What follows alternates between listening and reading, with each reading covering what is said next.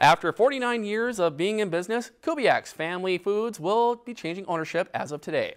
Reporter Ryan Bowler has the story. Mason Brothers Wholesale Grocery, based in Wadena, has purchased the business from Keith Kubiak. The grocery store will not have a name change, and all staff will stay on board.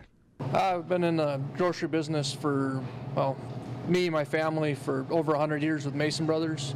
So I've been doing that since I was a little kid, and with Keith wanting to explore adventures and, you know, kind of hang up his hat of being a grocer for the last couple decades, and, you know, him growing up in the business, he was looking to kind of retire from the grocery business. So saw an opportunity to come in and serve the Bagley community and surrounding areas, and, you know, keep doing what, you know, me and my family's been doing for 100+ years. As far as changes go, there will be one big change, and that's Keith Kubiak himself, who is excited to pursue other possibilities. The grocery store has had a connection to the Kubiak family since it opened in Bagley in 1973. Community. I get to be part of the community. All you know, the interaction is what I'm going to miss with the community members and the organizations of this town.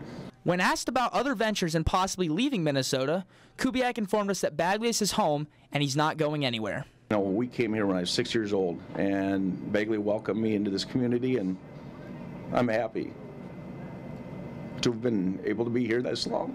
Kubiak stated that his children Carl and Josie had different plans for their future. So with no fourth generation to take over, Kubiak approached the Mason brothers about moving forward with the business.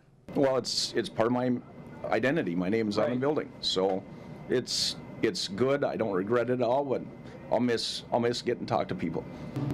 One unique thing about Kubiak's is they actually sell local baked goods from Abby's Bakery, which is a local bakery up in Wadena, Minnesota. Reporting from Bagley, Ryan Bowler, Lakeland News. The new owner of the store says he's excited to be part of the Bagley community and looking forward to continuing the growth of the Kubiak family tradition. Lakeland News is member-supported content. Please consider supporting Lakeland News today.